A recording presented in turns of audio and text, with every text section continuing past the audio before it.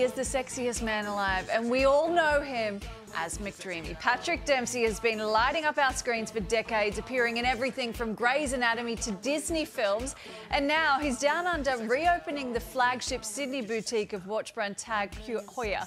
I sat down with him for an exclusive interview. Welcome to Australia, mate. Thank you so much. Great to be back here. What do you like about coming to Sydney? The people. It's great sense of humor, really direct and honest and fun. We're a bit silly. Yes, and I appreciate that. But nobody takes themselves that seriously. Right, they take the piss out of everybody, which is good. So anytime I hear the accent, I smile, and I feel really happy. It was a beautiful afternoon to save lives, people.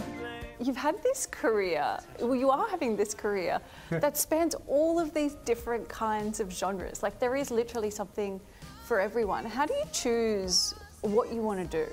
Well, last year I did the Ferrari movie. Yeah. And I've been tracking that movie for a number of years. Of course, I love racing, and I love that period of racing. It takes place in 1957, the 3 months leading up to the Mille Miglia. So that was one thing. I just wanted to be a part of a nice racing movie with an incredible filmmaker, which was Michael Mann. And then I did a horror movie last year as well. And I did that for my son because he loves that genre. Well, you are a real rev head. Like, you love things that go fast, don't you? Yes. What do you love about it? I think it just clears your mind. You don't think about anything other than where you are and what you're doing. And that's what I like about it. And certainly the camaraderie and the challenge. And it's nice to get a little scared every now and then. You go, what happened there? You know? Yeah. It's a meditation, I think, in many ways, because the speed is intense and focus required. You don't really think about anything else. Where do you go from here in your career? It feels like you've done so much already. There's a lot I haven't done as well, too. I think a lot of different directors I like to work with, different countries. I like to work over here a little bit more. I like being here. I think location and director and script. The next thing I'm doing is a psychological thriller, little independent movie, so I'll do that next, and we'll see. So when you do something like that, is that hard to sort of delve into? Do you have to sort of pre-warn everyone around you? Look, by the way, I'm probably going to be a bit crazy for the next few months while I'm shooting this. I like to be on location and away from home so I can focus 100% on the role and not be distracted. But now my kids love to read the scripts, and they come in with really strong opinions. Like, there were a few things I was offered and they were like, that's not what you should do next. And they have a good opinion about what I should do. And what do they think about coming out to Australia? My daughter's loving it. She loves it here, yeah. Yeah. Of course, the temperature, she loves the water and the sun. Prices are a lot better here than in the States, so it's really good. My wife and daughter have been enjoying themselves. They'll make up for it. A little too much, but they're helping the economy. Well, tell me about the store that's opening tonight. It's a great place to go in and get a sense of the entire collection, and the one I'm wearing right now is very special. It was 60 years ago, Carrera with Tag Heuer, Jack Heuer, created the Carrera watch, and that was inspired by the Rodriguez brothers. Actually, it was a conversation he had in the pits at Sebring with their mother and father, talking about the Carrera Panamericana, and that's how it started, as well as the connection with Porsche.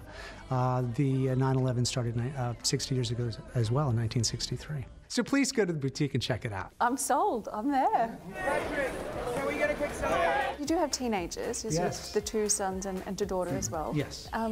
What do they think when you go out and you're doing these sorts of things, and you named like the sexiest man alive? Like, how does that make them feel? Well, they laughed and they were upset because they had their own opinion on who should be the sexiest man alive. Who did they think?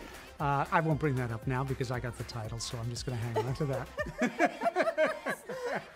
Their favorites discussion. didn't make it. But what does that feel like when, you know, you're just sort of sitting at home and then someone calls you and says, oh, by the way, I thought it was a prank call, to be honest with you. I thought they were just making fun. I called my publicist and then they said, oh, they've asked if you'd be the sexiest man alive for People magazine. I'm like, come on, seriously, what's going on? Am I in trouble? Why are you calling me at this hour of the morning? So it's flattering, it's fun. You can't take it too seriously. I'm surprised I'm still in the mix at this age. So like a fine wine. I have a lot of makeup on. My wife's a makeup artist, so she takes good care of me. Well, what does she think when she's like, yeah, of course, I know, that's why I married you? Yeah, she was happy. It's such a weird honour, you know. It's so like, strange. You know, it's not like specifically for your like acting, but it's like, oh well, thanks. Everyone thinks I'm hot. This is good. Yeah, it's good. I'm happy. Now can I get another job out of it? Yeah. Well, thank you so much for the chat. Thank you for waking up with today. It's a pleasure. Good morning. Good morning indeed. Yeah. Brookie? Dreamy. I mean, I just felt hot watching Such a it. nice chat. He's such a lovely guy, isn't he? Yeah, he's just sweet. gorgeous. Yeah. Beautiful. And he had the watch on, and then he's like, "Here, try it on. I'll time the interview." Did you like take he's it? really into it. Yeah. And then he's like, "Brooke, Can I have it the back? watch?" And I was like, "What watch?" Oh, hey. Lovely interview, Brookie. Chuck it up the blazer. Thank you. Thank you. Hey there, Today fans. Sarah and What's my name again? Carl. Hey, thanks for watching our YouTube channel, though. Subscribe now for more news, special reports, and amazing Aussie stories. And Carl misbehaving, Whoa, of course. that never happens. always happens. What's she talking about?